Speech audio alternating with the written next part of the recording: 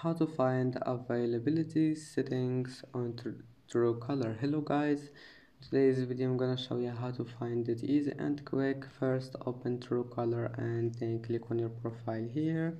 After that click settings icon in the top corner. Now scroll all the way down until you find messaging.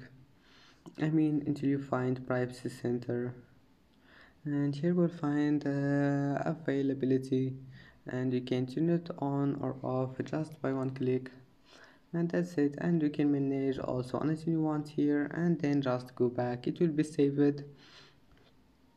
And that's it. I hope that can help you.